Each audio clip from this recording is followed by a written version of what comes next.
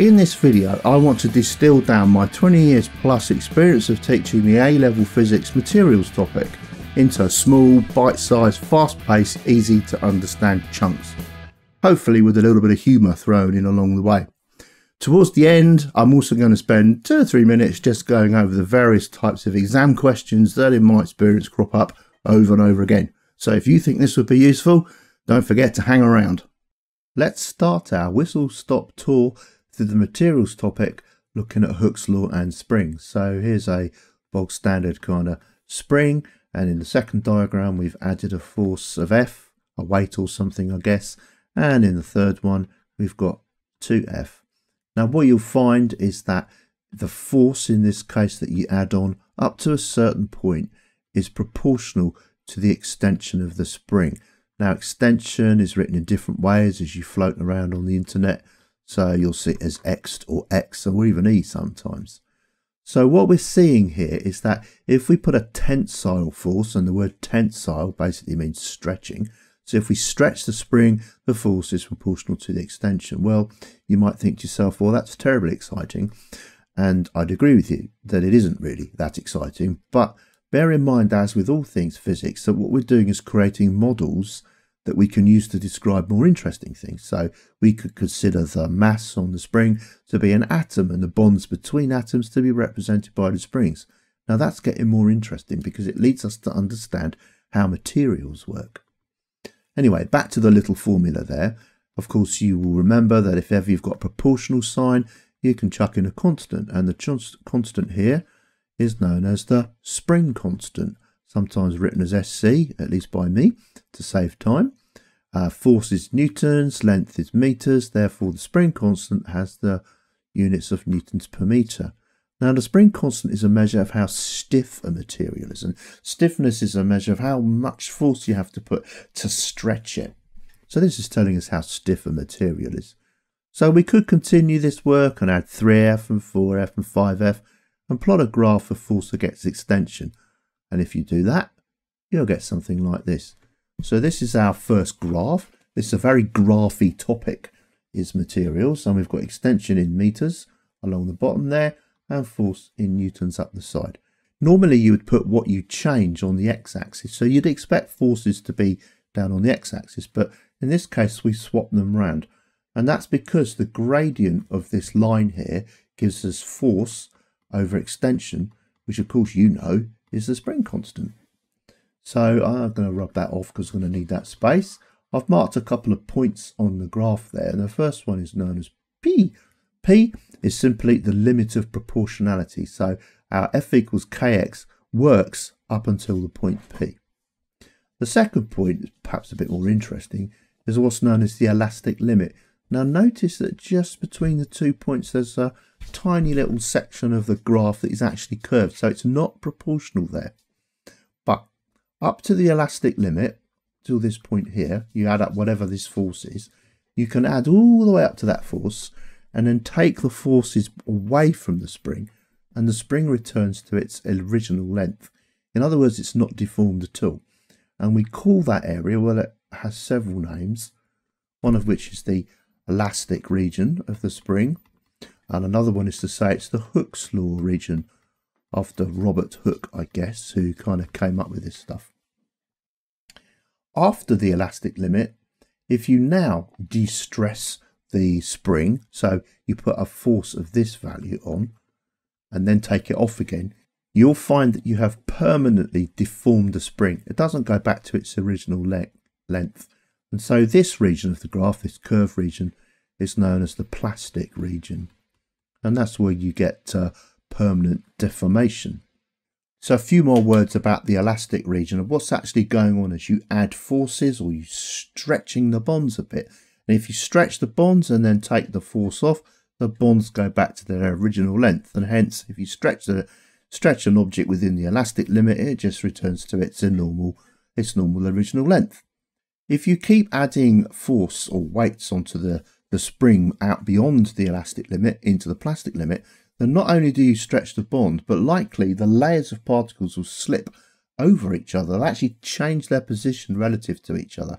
Now, when you take the tensile stretch away from the material, The bonds go back to their original length, but because the layers have slipped, there's nothing to slip them back. They don't push back to where they were, and so you end up with a permanent deformation.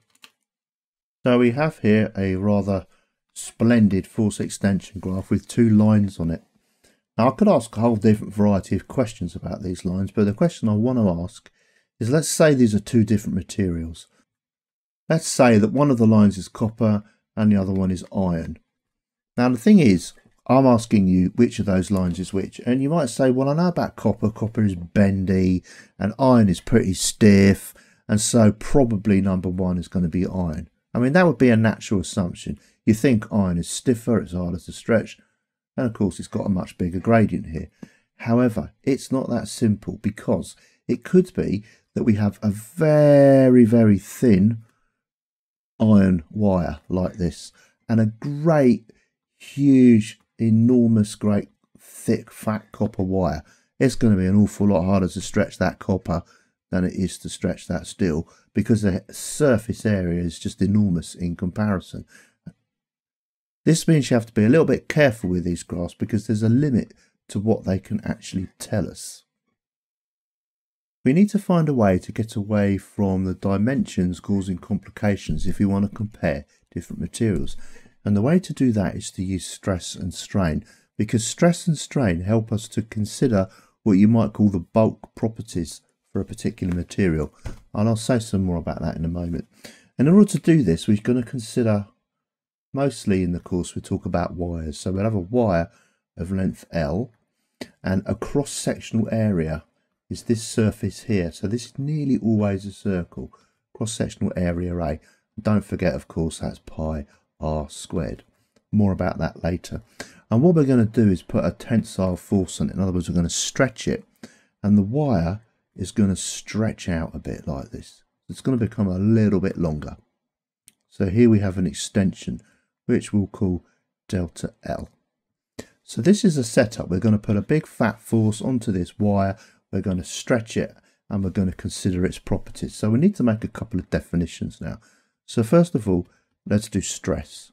And stress is defined as being the force that's applied over the cross-sectional area. So this would be measured in newtons over meters squared. So stress is measured in newtons per meter squared.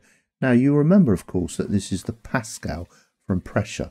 So it's often called the Pascal as well. So that's the stress.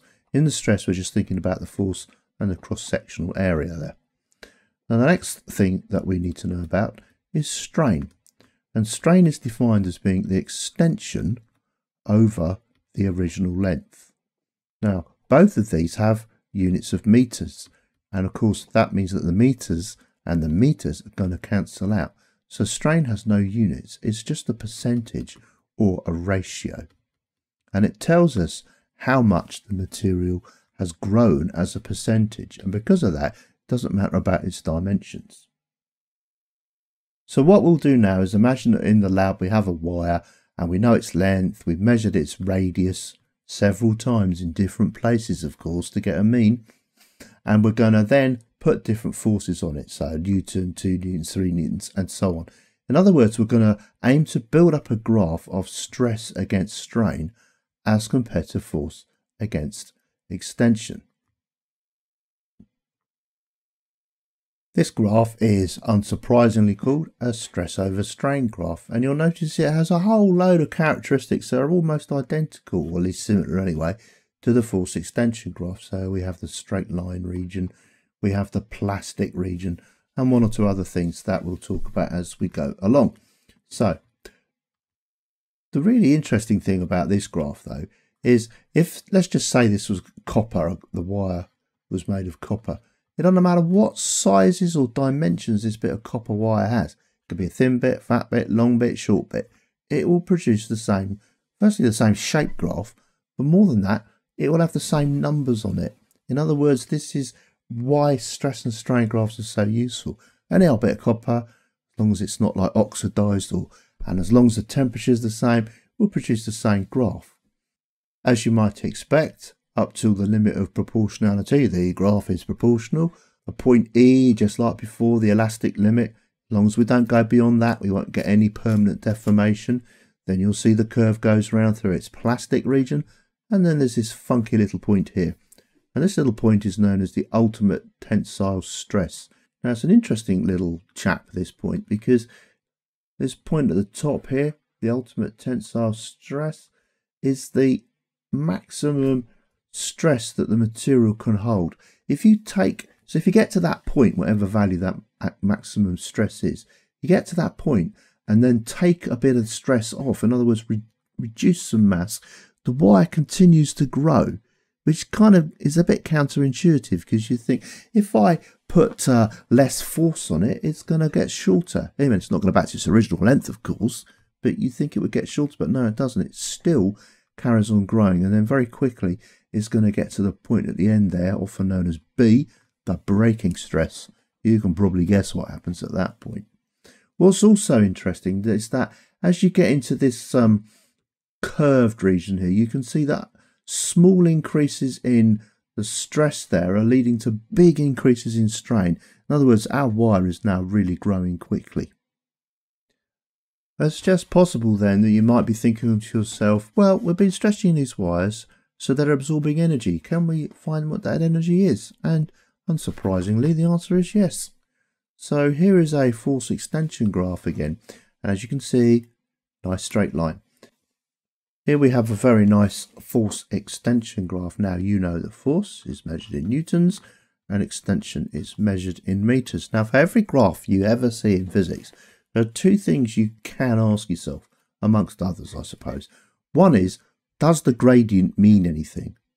And the other is, does the area under the graph mean anything? Well, in this case, we've got newtons and meters. So the area under the graph is going to have the units of force times extension, whatever that unit is. Or the units of that is newtons and the units of extension is meters. So it's Newton meters. Now, if you're on the ball, which of course you are if you're watching this video, you know that work done is force times distance, or Newton meters. Same unit, Newton meters. And work done, you know, is a measure of energy transferred, which of course is measured in joules. Therefore, the area under this graph is joules, and it represents the energy that's stored in the wire. And of course, because it's a triangle, the area under that graph, or the energy stored there, is known as the elastic strain energy, and it's going to be equal to a half times the force times the extension, which could obviously be written as delta L as well. We can also take this a step further and consider that we know that the force applied to the wire is equal to K times the extension.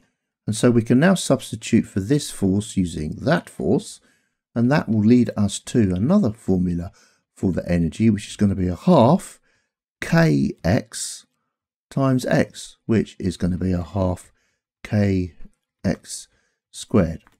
So that's the elastic strain energy too. Now it's at this point that I can go off on one of my really excited tangents, so I'm going to keep it really brief. Isn't it interesting, probably not you might think, that this formula for the elastic strain energy takes the same shape as does the kinetic energy formula? How about that? I wonder what deeper mysteries that is pointing to. Leaving that to one side, now let's consider what the area underneath a stress-strain graph is going to be. Well, who would have thought? This too is going to have the units of joules, only this time it's joules per unit volume. Per unit volume. In other words, really, to be honest, a meter cubed. So what this is telling us, the area under a stress-strain graph, again, is telling us the elastic strain energy for a meter cubed of the material as you stretch it. Now just try and get your head around what a meter cubed of copper looks like. It's big. So it's going to store an awful lot of energy if you manage to stretch it at all. Hence this one can be flipping big. And just to clarify there, the energy per unit volume is going to be equal to a half stress times strain. We're now going to talk about Young's modulus, which is, if you like, the meat and two veg of this topic, probably the most tested part if you're thinking about exam questions, which I guess you probably are if you're here. Young's modulus is given the symbol E and is defined as being stress divided by strain. What we're thinking about here then is actually the gradient of a stress strain graph. So in a way it bears some resemblance to our old friend that we were looking at right back at the start, the force extension graph. Remember the K, and now we're going to look at the gradient of this, and it's going to be called Young's modulus. So let's dive into this a little bit more. So stress, we know, is force over area. So if we divide that by strain, which is extension over original length, we get one of these rather ugly looking 4-level fractions. Nobody wants to work with these. And the way to deal with this double-decker fraction, if you like, or this quadruple lever fraction, is to remember that you can flip the bottom pair over and then multiply it by the tops. In other words, this simplifies, and it is a lot simpler, down to E equals F over A times L over extension. Now, if you don't like the maths, this is something to commit to your brain of memory, because you will use this over and over again. So what units does Young's modulus have? Well, if it's stress over strain, then it's just newtons per meter squared over, well, nothing, because strain doesn't have any units. Therefore, Young's modulus is also measured in newtons per meter squared. And as a general rule, the kind of materials you're going to use in your exam, this is always a big number, generally over 10 to the 10 newtons per meter squared. Many materials, at least the ones that you're going to get tested on, should they come up in the exam, will follow a stress-strain graph like this. Now, all that really has happened here is that kind of an extra section has been added on the end there. So let's talk about what's going on. So we have our traditional and much understood limit of proportionality there, and you can just see that there's a slight curve coming now as we move up to the elastic limit. And we know about the elastic limit, as we've said many times already. That's the point to which, if you start taking the load off, it will go back to its original length with no strain. Remember, strain is just a measure of how much the material has grown. But what's this new point here? Well, this is known as the yield point. And it's a point that most of us have had some sort of practical experience with, especially those that are perhaps, shall we say, slightly older. Now, in the old days, before you lot remember, we used to go shopping in places called supermarkets. And in supermarkets, you would be given plastic bags. And what happens is you'd fill the plastic bags up with your baked bean tins or your soup tins or whatever it was, and the bag would grow. So you'd be moving up the stress strain curve for the plastic, and you'd very quickly get beyond the elastic limit. But if you kept loading the bag, which many of us did, you'd get to the yield point. Now what the yield point is that it just goes bananas and just grows and grows, even if you take some of the force out of the bag. And this is the point at which the bag just goes and dies, and all your tins fall on the floor, or the handle breaks or something like that. Now, many materials will actually behave like that, including some metals. So this is not just a plastic thing at all. So the yield point is when it just, even if you take the force off of it, it just continues to grow. You don't have to put any more load on, it's just gone. How might you compare these two materials? There's a few things you can say about them. Remember that for a stress-strain graph, if you take copper as an example, you'll always get the same graph for it. So it's a bulk. It's showing us a bulk property. It doesn't depend on its dimensions. Therefore, we can say with certainty that material 1 is stiffer, i.e. harder to stretch, than material 2. The next thing we can see is that material 2 has a long plastic region. So this is something that's going to stretch quite considerably until it actually gives up the ghost and breaks. So this could be a piece of plastic, or perhaps more likely, because of the long, straight, proportional area, it's just a piece of copper wire. Copper wire is unbelievably flexible, but it also has a good sized proportional or elastic region. The first wire though, or the first material, has a very long proportional or perhaps elastic area, and then a very short plastic bit. In other words, it'll stretch nicely elastically, but once you get past its elastic limit, it breaks very quickly. Now this kind of material is referred to as being brittle. It's brittle because in the process of breaking, the edges of the material don't grow very much. In other words, a brittle material is one that you can break and then fit the pieces back together. Now we all know brittle materials. Glass is a common one. Another example would be a digestive biscuit, although perhaps for a digestive biscuit you wouldn't get such a steep gradient here because it's probably not very strong, is it? A good example of a material that's brittle is, surprisingly, concrete. Concrete is an amazing natural material, or made from natural ingredients, that when it's compressed, and it's under compressive forces, is really able to take the most enormous forces.